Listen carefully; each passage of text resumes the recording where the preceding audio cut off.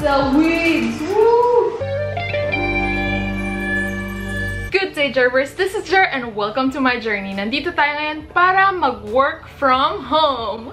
Be part of my journey. Alam natin na dahil sa pandemic na ito, sobrang dami na ng mga employees na ngayon nag-work na from home. Dahil 3 years ko nang ginagawa to, I have some tips and tricks, and gusto ko i-share sa inyo yung mga routines and just my overall thoughts about working from home, especially during this pandemic. And obviously, being able to work from home is already a great privilege, which I am very thankful for. Pagka-graduate ko pa lang, work from home na. Except na lang, syempre, pagka merong mga auditions or merong mga shoots. But for the most part, especially as a vlogger, I basically have been working from home ever since. To have the full story and para malaman kung paano tayo napunta sa mismong point in time na ito sa aking work, let's go back to the beginning. After having my beauty sleep, I wake up at usually around 7:30 a.m. Tapos, I start with my morning routine. I check the time on my phone, check notifications, scroll through memes or something inspirational, tas tulog ulit.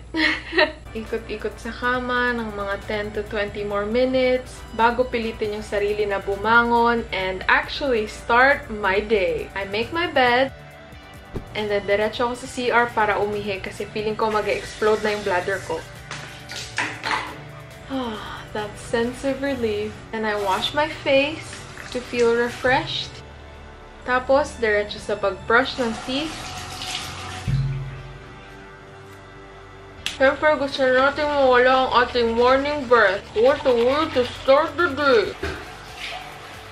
And of course, drink your water dahil siyempre, ilang oras tayong nanunuyot sa ating pagtulog. So, ang pag-inom ng tubig ay nakakatulong para malubricate ang ating internal organs. I highly suggest drinking water. Oh, and hey, there you are on top of 3 jugs. Hi!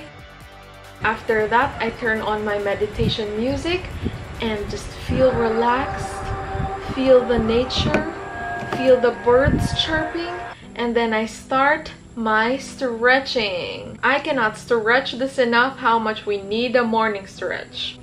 I usually do a 15-minute stretch and you can check more of that out up there and in the description box below. Para sa mga taong hindi nag-workout ang pag-workout, this is the workout routine for you. And then I also just calm my mind, be one with the universe, and do some meditation. And ang pagme-meditate, wala namang correct way to do it eh. Alam niyo yun, there are different ways on how you can meditate and you can even use your own. There's no specific rules on how to meditate, on what to think, on how to use your hands. You can do it the Buddha way or you can do it the Spider-Man way. It's all up to you. As long as it centers you and aligns you with the universe. Same with stretching because it's like a way for you to start your day. It's like waking up your muscles. Tuwing ginagawa ko to, talagang I feel more energized and ready to start the day. Kaysa yung dediretso lang ako sa trabaho nang hindi ko to ginagawa. I'm telling you, if mas madalas mo tong ginagawa, mas masasana yung katawan mo at hahanapin na rin ito ng katawan mo hanggang sa maging routine mo na to and you're gonna feel rejuvenated. Eating time! I usually go for something either healthy, not so healthy, something sweet, or the cereal.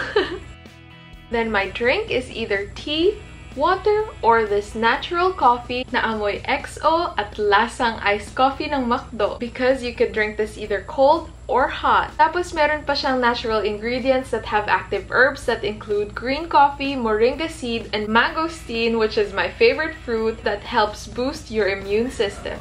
Oh, there you are! Hi! What I love the most about this is that hindi ako nagpa-palpitate when I drink this. So kung ayaw mo na rin tumibok yung puso mo sa maling tao, I mean coffee, at gusto mong manalo nitong giveaways na to, I'm giving away 2 packs with 10 sachets each. To win, all you have to do are the following. The first 50 who will buy from them will get this free mug as well. Cheers! Don't you worry or feel mine. And then I would do something that would make my creative juices flow, like play the ukulele and sing. Read.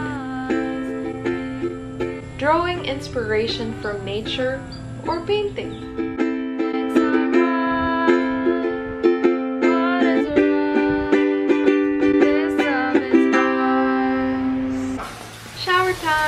then the actual work begins by writing my video treatment. Pero before that, sinusulat ko muna sa planner ko yung mga plans ko for the day and even for the week. On my personalized notebook, I write my video treatment, which is basically the flow of my vlog. For my tampon vlog, this is what I did, and then the paint that I used, I smudged it all over the page. For something like the freedom of speech vlog, isusulat ko lang lahat ng nasa isip ko, tapos na-numberan ko siya base sa kung paano ko siya sasabihin sa vlog. After all that writing, it's makeup time! Minsan edit day, minsan shoot day, minsan sabay. Putting on makeup and making yourself look put together is the best feeling in the world when you've been home and feeling kind of bleh.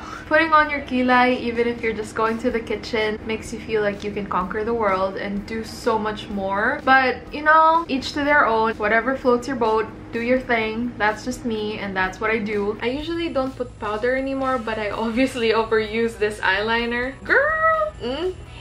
Nilagay ko rin yung post-it that says enjoy the process while I'm doing my makeup because it just reminds me to enjoy the process of what I'm doing. And I just think it's the perfect spot. Enjoy the process, Jer. Enjoy the process. And face is done. And now we're here! It's time to sew everything we've shot together. Let me talk to you about how long I edit. Okay. With rough cut to adding details, to adding music, to adding pictures and all of that. Zooming in, it takes me around 10 to up to 18 hours. Hindi pa kasama doon yung pag nag-shoot ako, or location, or yung pag-makeup, pagsusulat, everything. Siguro kung i-add ko lahat yun, it takes me around 25 to 30 hours to make one vlog. If that ain't a full job, I don't know what is, you know? I try as much as possible to be productive. I've been doing this vlog for 4 days now, and usually, my dogs, usually it takes me 3 days to finish a vlog. 1 day for shooting, tas 2 days for editing. Pero ngayon, it took me way longer than expected. And the reason for that is because I was feeling kind of meh for a lot of the days this week. Parang pinipilit ko yung sarili ko magtrabaho, pero minsan talaga, alam mo yun, parang hindi talaga kaya today, besh. Pero you know what? Dapat hindi rin kasi natin binibeat up yung sarili natin if we don't feel like we're being productive, especially ngayong may pandemic. Why? Because based on Maslow's hierarchy of needs, we're kind of stuck in the safety area, and that's like the second level. Nahihirapan tayo na umakyat sa mga levels na yun. I mean, we try, especially with like the sense of belongingness. Kaya tayo nag-Zoom calls with our friends, our co-workers, and even relatives na medyo malayo sa atin. And yung pag-reach natin ng self-actualization, medyo naudlot or medyo naghahanap tayo ng different way for us to reach that. Kaya marami na sa atin na nag-online selling kasi syempre, naghahanap ng iba't ibang way para ma-reach yung top, which is basically our dreams and goals in life. Just like my dad, who is now selling his book. As in, sila ng mom ko yung gumagawa ng lahat ng logistics. Sila yung nag-aasikaso ng delivery. So if you wanna buy his book, I will leave the details in the description box below. And also, you can message him on his Facebook page. I would actually like to hear from your work from home experience. Gusto ko marinig yung mga stories nyo from work from home and paano kayo nagko-cope, kung may routine ba kayo, ano yung mga routine nyo, tsaka paano kayo nag-transition from being in the office to working from home. Kasi as someone who's been working from home, medyo nahirapan din ako mag-transition na full-on work from home na yung gagawin ko. Kasi minsan nag-audition nga rin ako. And also when I have shoots. I just want to show you where you're at right now. You are actually on top of my bed na nasa floor. So, ito yung table ko na side table ko. And then, that's literally my bed. And then, yan, may ilaw lang ako. That's where we're at. If gusto nyo malaman kung paano ako nag-edit, as in, like, the whole full how-to of it, and, like, tips, and, like, what music I use, and all that jazz, comment them down below. And I'll do that for you if you want to see that. This is my office, and yes, it's a sofa, kasi gusto ko lagi nakataas yung paa ko. And obviously, gamit na siya. This area might look familiar if you watch my dad's videos on Facebook, because this is exactly where he does it too. So just a little fun fact for ya. Usually after working for a while, I would get my afternoon slump and I would just usually play a game. I wanna buy plants. Oh, they're so pretty.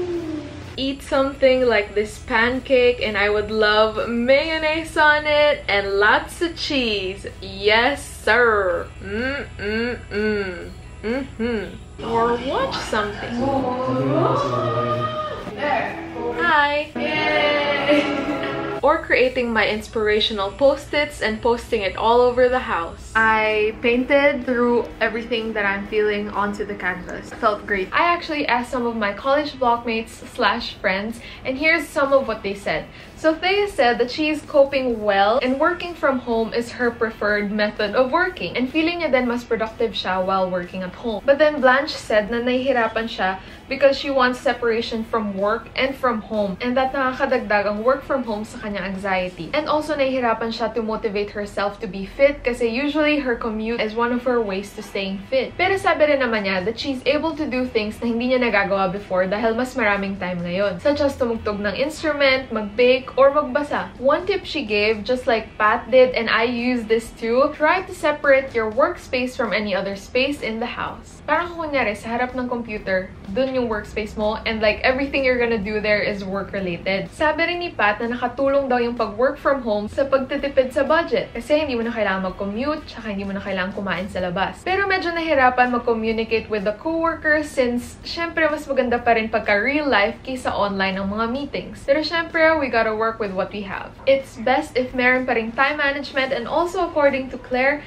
dapat may routine, and it's good to have a to-do list. That's why I really believe in still using your planner kahit nasa bahay lang tayo. And it's great that in their company, they're applying a work-from-home policy just like what other companies are doing as well. And also, definitely, it's important to acknowledge that it's okay not to be okay, especially during this pandemic. Minsan, we might feel like we're productive, pero minsan parang tamad tayo, and that's completely okay. Okay? Just like what I said with Maslow's hierarchy of needs, safety is really important, and dahil may pandemic ngayon, obviously we don't feel as safe as we did before it happened, and so we're just trying to figure things out while this whole thing is happening. Mahirap talaga, but also we just have to make the most of what we have, and you know, try as much as possible to push ourselves to still do what we need to do. Other side naman nun is not trying, and I'd rather try. And I know it's easier said than done, pero minsan kailangan talaga natin, especially if we have deadlines at work and all that. Like in the words of Reinna, pag wala na siyang mapiga, continue na lang kinabukasan unless kapag asap kailangan. So, piga girl. For Reinna at first, it was sort of like a breather since ayun, nawala ng work for a while. You get to stay at home. Pero, ayun, hindi na pwedeng hayahay na lang kasi after a while, kinailangan pa rin magtrabaho. I personally believe that being holistically productive means taking care of every aspect of your life, which includes, you know, being with family and still getting rest, being able to sleep, talking to your friends, doing hobbies, and working. And so, kailangan lahat yon nagagawa natin, and hindi lang yung puro work lang tayo ng work. After all the work that I've done for the day, I would just clean my face and feel refreshed, and then I would reward myself by eating Kit Kat and watching a movie or a series. I would end my day writing on my gratitude journal. Basically, ang ginagawa lang dito is magsusulat ka ng mga bagay that you're thankful for the day. I write 3 every day. Kahit gaano man kalaki yan or kaliit na bagay na you're thankful for, nakakatulong kasi to para makita natin yung mga blessings natin in life rather than dwelling on the negatives. Yes, I'm interested in selling weeds. And usually, kapag nagsusulat na ako dito, nare-realize ko na, oo nga pala, nangyari nga pala yun sa araw ko. Let's sell weeds! Woo! Ang sarap lang na ma-realize mo yun within your day kasi minsan nakakalimutan natin yung mga ganong bagay. Pero actually, kung isipin natin, marami rin palang mga gandang nangyari sa araw natin. And this just helps me keep track of those. Plus, the more you focus on your blessings, the more blessings will come to you too. That's law of attraction for ya. After all that work, now it's time for our beauty rest. Thank you for being a part of my journey. See ya! Para malaman kung paano tayo mismo napunta sa point in time of what? Do it the Buddha way, or you can do it the Spider-Man way. It's all up to you. For something like the freedom of speech vlog, I would just... For something like... Para naman For some, I would basically just write everything down, tapos pagkatapos, Jer, I cannot stretch it enough to, wait, natawa ako sa sarili kong joke.